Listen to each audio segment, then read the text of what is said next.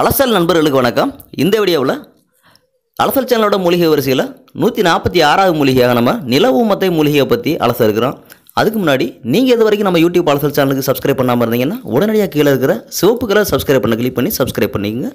இப்போ கூடவே பக்கத்தில் ஒரு பெல் சிம்பலும் சேர்ந்து வரும், அதையும் சேர்த்து கிளிக் பண்ணிங்க. நம்ம வீடியோ போட்ட உடனே நம்ம வீடியோ தவறாமல் உங்களுக்கு கிடைக்கிறதுக்கு வாய்ப்பாக இருக்கும். இப்போ இந்த நில ஊமத்தை மூலிகையை பற்றி அலசலாம்.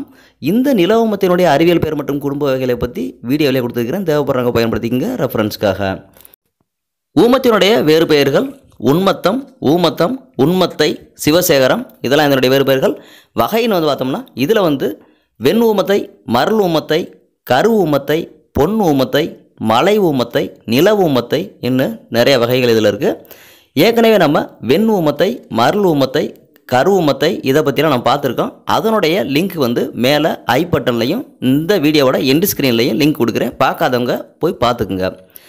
அடுத்து இந்த நில ஊமத்தினுடைய வளரிடம் அப்படின்னு பார்த்தோம்னா இது ரோட்டோரங்கள்லையும் வாய்க்கா வரப்புகள்லையும் தரிசு காடுகள்லையும் நிறையா பார்க்கலாம். நீங்கள் இந்த நில ஊமத்தையின் அமைப்புக்கும் மற்ற ஊமத்தையினுடைய வகைகளின் அமைப்புக்கும் என்ன வித்தியாசம் அப்படின்னு பார்த்தோம்னா இதனுடைய இலைகள் மிக சிறியதாக இருக்கும் மற்ற இனங்களை விட. அது இல்லாமல் இதனுடைய காய்களும் சிறிய அளவில் இருக்கும், சிறு சிறு முற்களை கொண்டிருக்கும்.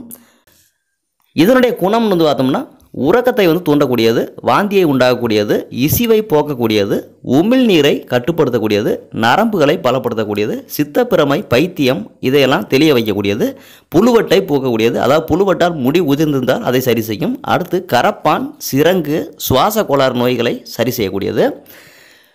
இந்த நில ஊமத்தை ஒரு அஷ்ட சித்தி மூலிகையில் பேதனத்துக்கான மூலிகையும் கூட. இது பெண் விஷயத்திற்காகவும் பயன்படுத்தப்படுகிறது. பொதுவாக ஊமத்தையினுடைய அனைத்து இனங்களுக்குமே மருத்துவ குணம் என்பது ஒன்றுதான். இருந்தாலும் இந்த நில ஊமத்தையினுடைய மருத்துவ குணத்தை பற்றி சற்று சுருக்கமாக அலசலாம். இந்த புழுவெட்டுக்கு இந்த நில ஊமத்தை எப்படி பயன்படுத்துறதுன்னா, இந்த நில ஊமத்தினுடைய பிஞ்சை எடுத்து தன்னுடைய எச்சிலை கொண்டு யாருக்கு புழுவெட்டுருக்கோ அவங்களுடைய எச்சிலை கொண்டு அரைச்சி தடவுனா அந்த புழுவெட்டு இருந்த இடத்துல முடி முளைக்கும். இதை அரைச்சதுக்கு அப்புறமா கையை நல்லா கழுவிடணும். ஏன்னா இது கசப்புத்தன்மை உடையது, கொஞ்சம் விஷமும் கூட. அதனால் கையை நல்லா கழுவிடணும்.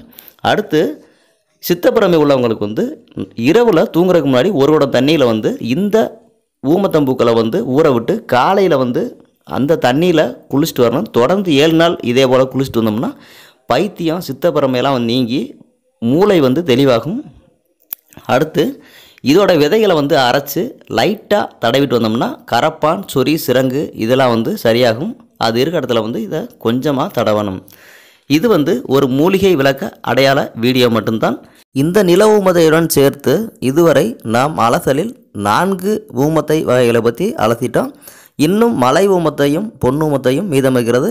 அதை அடுத்தடுத்த அலசலில் நாம் உங்களுக்கு அடையாளம் காட்டுவோம். இந்த வீடியோவில் நம்ம நில ஊமத்தை மூலிகையை பற்றி அலசணும். இந்த வீடியோ பிடிச்சிருந்ததுன்னா கீழே மறக்காமல் ஒரு லைக் பண்ணுங்கள், அது நமக்கு ஊக்கத்தை கொடுக்கும். இந்த வீடியோ சம்மந்தப்பட்ட கருத்துக்களை கீழே கமெண்ட் செய்யுங்க. இந்த வீடியோ 4 பேருக்கு ஷேர் பண்ணுங்கள், 4 பேருக்கு உதவட்டும். மீண்டும் இதே போன்ற ஒரு அருமையான, அபூர்வமான, அதிசயமான ஒரு மூலிகையினுடைய அலசலில் உங்களை சந்திக்கும் வரை உங்களிடமிருந்து விடைபெற்றுக் கொள்ளும் நான் உங்கள் நல்லசாமி. வணக்கம் நண்பர்களே, நன்றி.